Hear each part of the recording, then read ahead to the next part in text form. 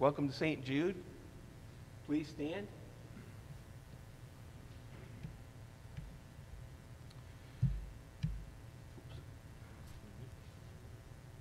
Holy God, we praise thy name.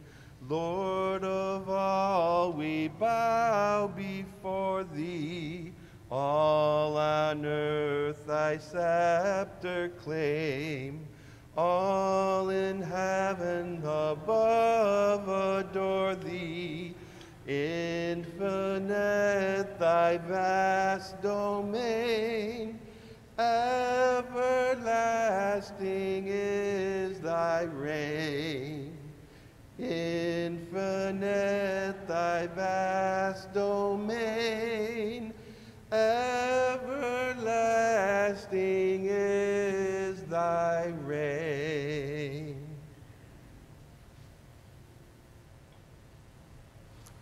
In the name of the Father, and of the Son, and of the Holy Spirit. Amen. The grace of our Lord Jesus Christ, and the love of God, and the communion of the Holy Spirit be with you all. Good morning. My brothers and sisters, let us at this time call to mind our sins before our God of mercy, and so prepare ourselves to celebrate the sacred mysteries.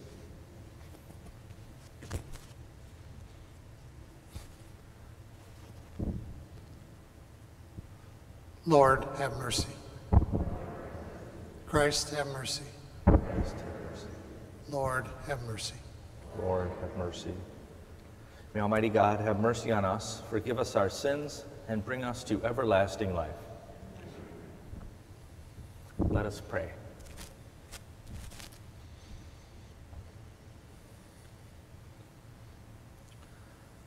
Almighty, ever-living God, grant that we may always conform our wills to yours and serve your majesty in sincerity of heart. Through our Lord Jesus Christ, your Son, who lives and reigns with you and the Holy Spirit, God, forever and ever.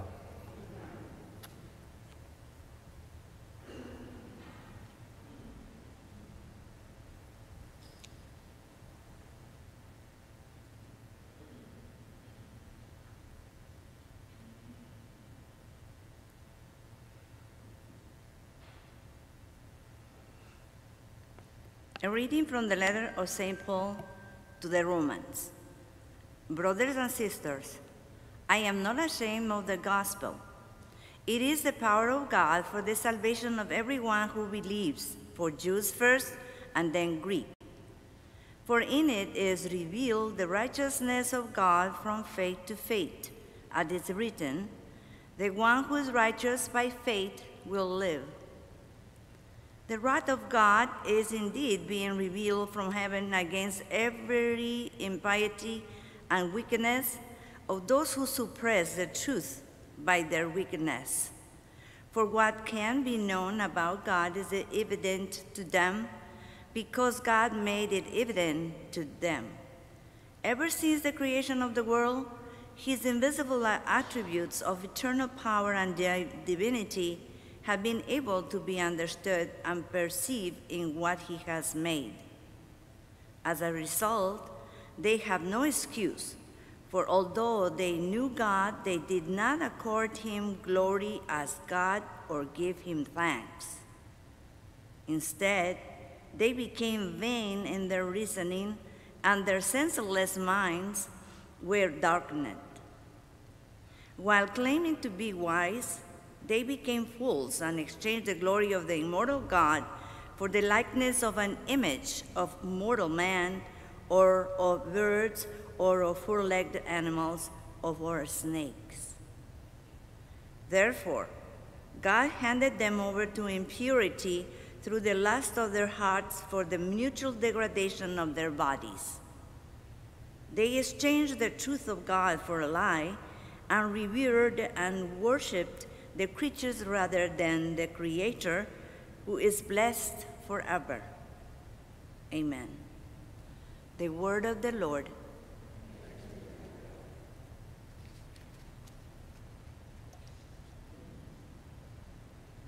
The responsorial psalm. The heavens proclaim the glory of God. The heavens proclaim the glory of God. The heavens declare the glory of God, and the firmament proclaims his handiwork. Day pours out the word to day, and night to night imparts knowledge. The heavens proclaim the glory of God. Not a word, nor a discourse, whose voice is not heard. Through all the earth their voice resounds, and to the ends of the world their message. The heavens proclaim the glory of God.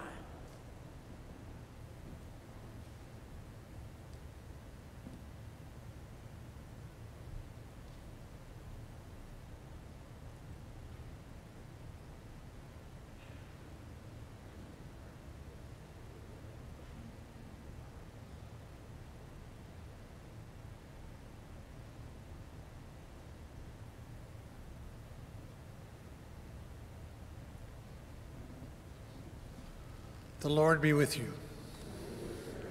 A reading from the Holy Gospel according to Luke.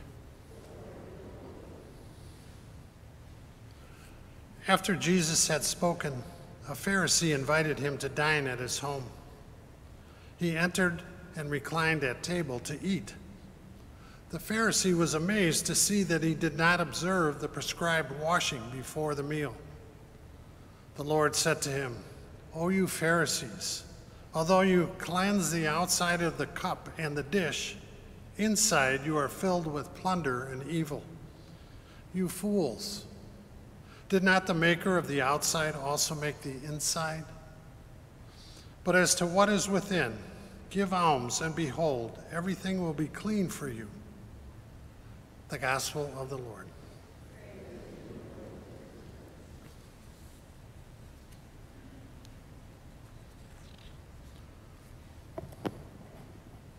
Law is a part of any society, its subcultures, its institutions, and other social units. It may be moral or amoral, written or unwritten, but it has its place. It is purposeful and meaningful and necessary for communal living. It is for our own good and for the common good. In an old Academy Award movie named A Man for All Seasons, St. Thomas More was quoted as saying, when he insisted that King Henry VIII not divorce his wife, "Give the devil his due when it comes to law." In other words, the law is prone to misuse, but necessary and to be obeyed. Jesus, too, would not quibble with the necessity of law. After all, he himself said he did not come to abolish the law, but to complete it. But he too recognized its flaws and limits and potential misuse. He does not question observance of the moral law given to us in Scripture.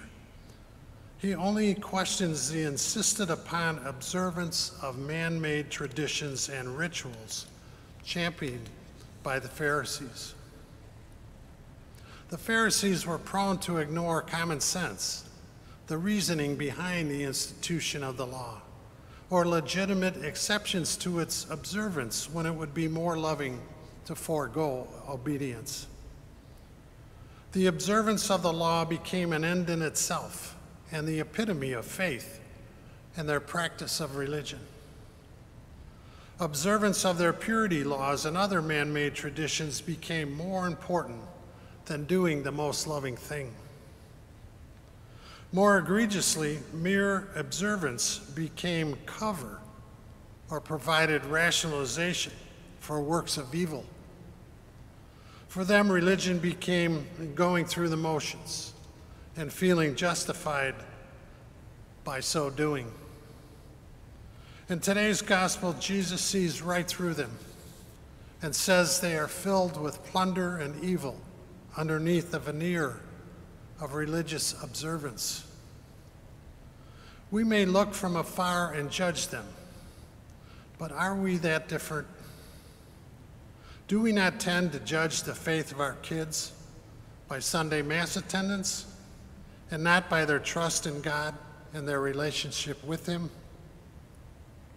Are we also not prone to show up at church, even help out, without that same relationship with God? Or do we cover what we are into by going to church regularly? Or are we also prone to mere observance while overlooking a loving heart? Jesus is looking for hearts that are open to his love and that love him in return and love their neighbors, not soulless observers of empty ritual, and he tells them so. Jesus is looking to clean them up on the inside, not the outside of the cup and dish they use to eat and drink.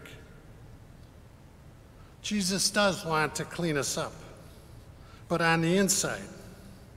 For that to happen, we are asked to seek beyond rote obedience to the rules in hopes that that alone will bring us abundant and eternal life. We are asked to seek a personal relationship with God and to allow him to transform our insides into hearts that love. Never perfectly, but hearts that are in the right place and that mean well, even if sometimes we fail. Such religion is law-abiding, but governed by love, and is real, meaningful, and fulfilling, not hypocritical and empty. May God bless you.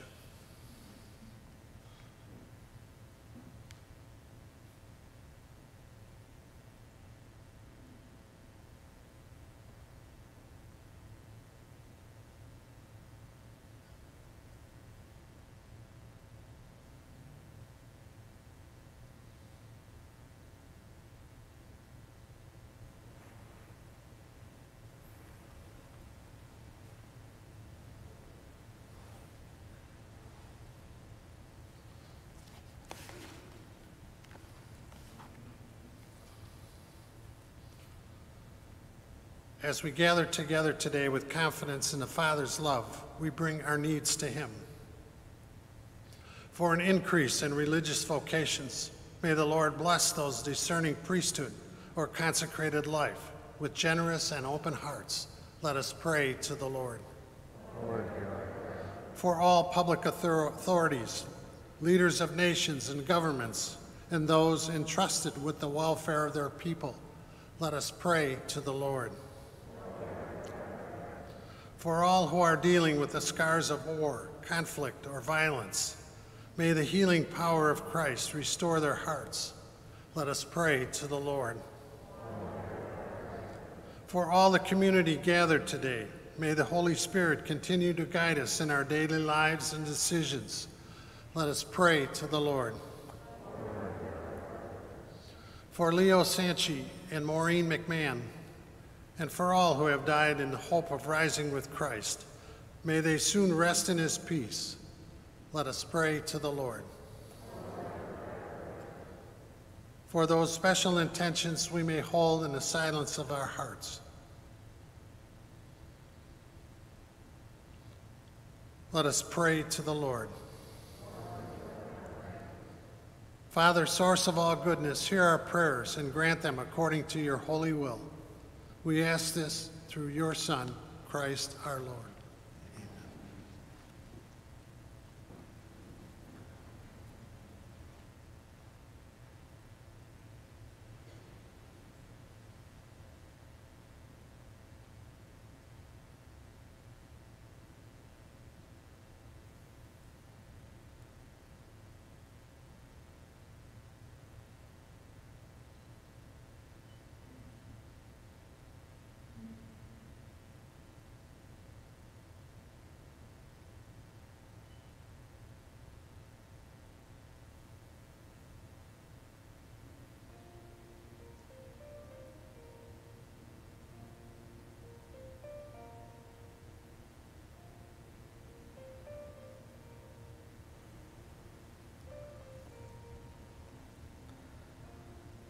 Blessed are you, Lord God of all creation, for through your goodness we have received the bread we offer you, fruit of the earth and work of human hands.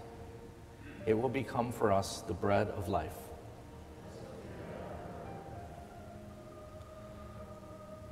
Blessed are you, Lord God of all creation, For through your goodness we have received the wine we offer you, fruit of the vine and work of human hands.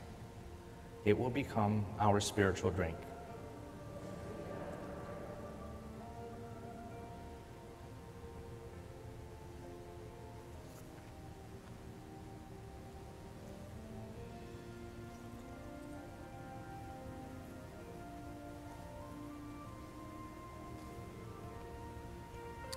Pray, my brothers and sisters, that this my sacrifice and yours may be acceptable to God, the Almighty Father.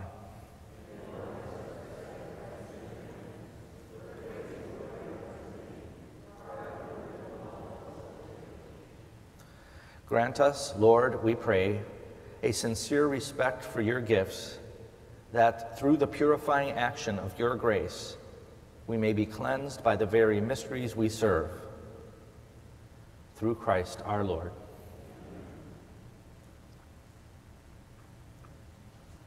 The Lord be with you. Lift up your hearts. Let us give thanks to the Lord our God. It is truly right and just, our duty and our salvation, always and everywhere, to give you thanks, Lord, Holy Father, Almighty and eternal God, through Christ our Lord. For out of compassion for the waywardness that is ours, he humbled himself and was born of the Virgin. By the passion of the cross, he freed us from unending death, and by rising from the dead, he gave us life eternal. And so, with angels and archangels, with thrones and dominions, and with all the hosts and powers of heaven, we sing the hymn of your glory, as without end we acclaim. Holy, holy.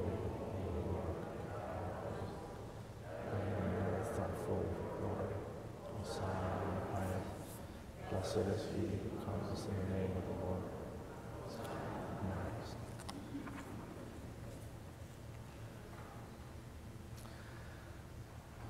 You are indeed holy, O Lord, the fount of all holiness.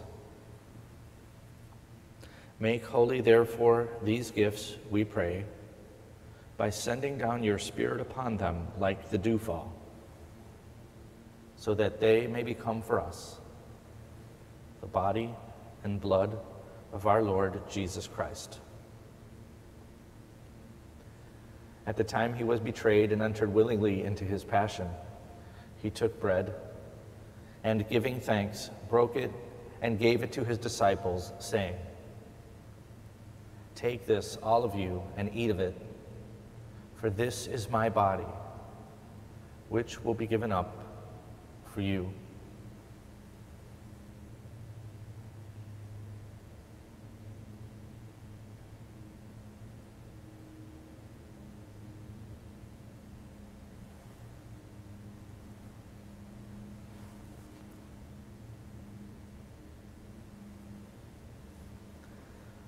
In a similar way, when supper was ended, he took the chalice, and once more giving thanks, he gave it to his disciples, saying, "Take this, all of you, and drink from it, for this is the chalice of my blood, the blood of the new and eternal covenant, which will be poured out for you and for many, for the forgiveness of sins.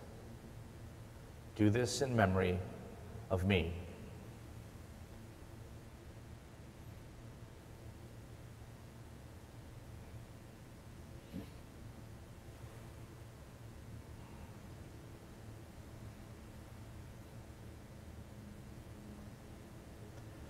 The mystery of faith. We proclaim,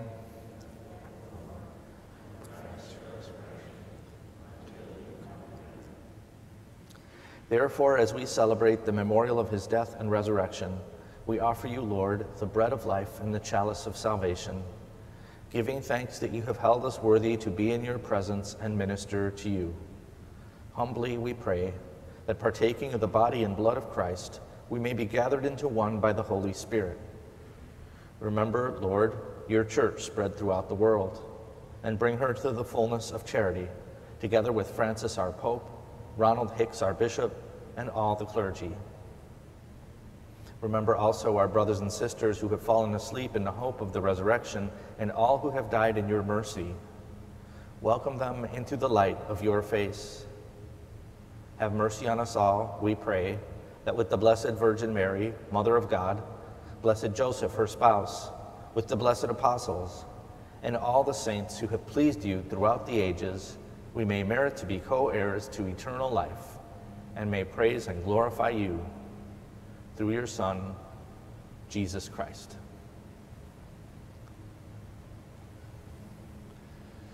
Through him, and with him, and in him, O God, Almighty Father, in the unity of the Holy Spirit, all glory and honor is yours forever and ever.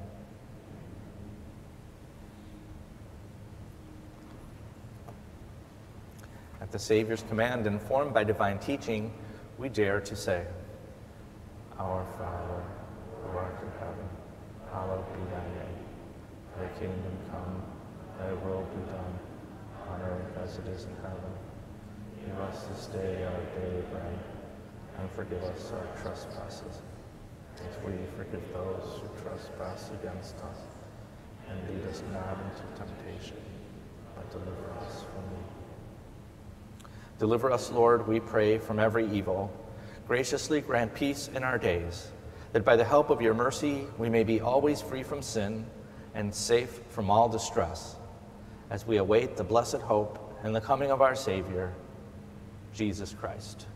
For the kingdom, and power, and glory are yours now and forever.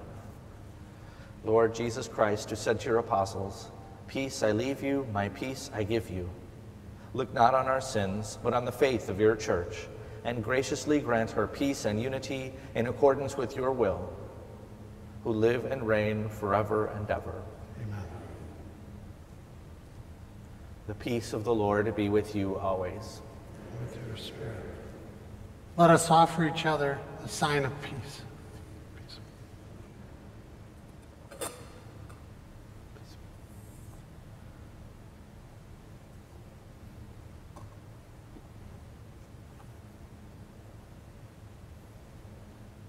Lamb of God, take away the sins of the world.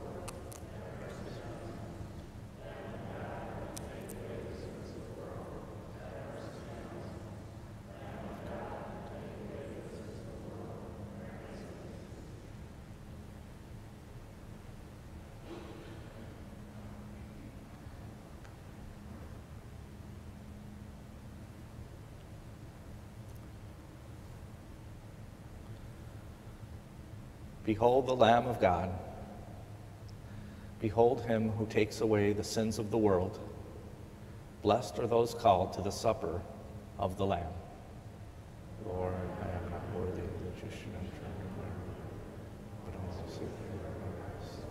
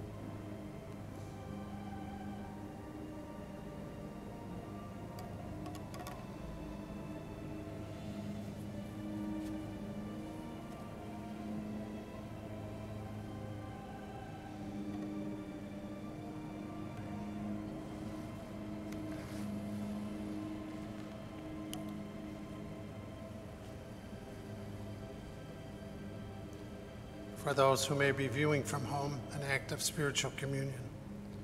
My Jesus, I believe that you are present in the most holy sacrament. I love you above all things, and I desire to receive you into my soul. Since I cannot at this moment receive you sacramentally, come spiritually into my heart. I embrace you as if you were already there, and unite myself wholly to you. Never permit me to be separated from you. Amen.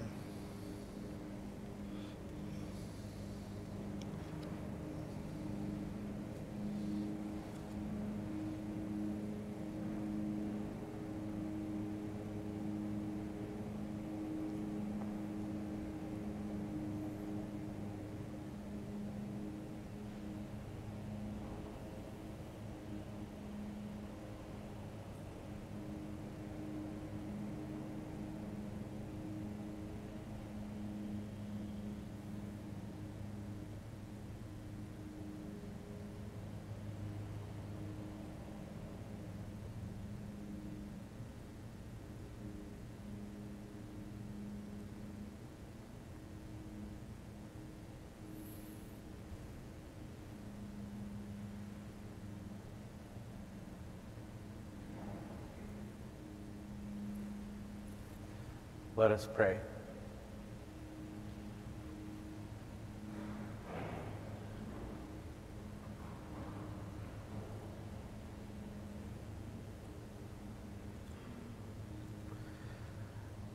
Grant, O Lord, we pray, that benefiting from participation in heavenly things, we may be helped by what you give in this present age and prepare for the gifts that are eternal.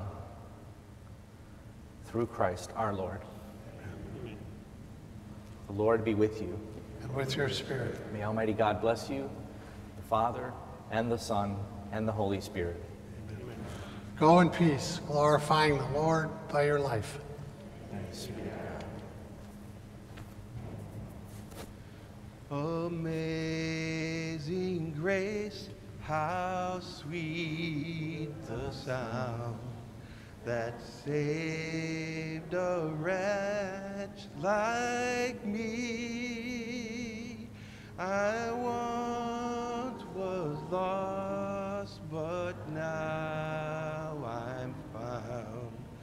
Was blind, but now I see.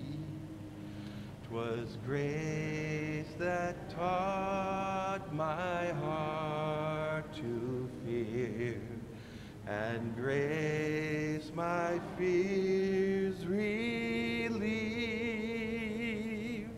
How precious did that grace appear, the hour I first believed.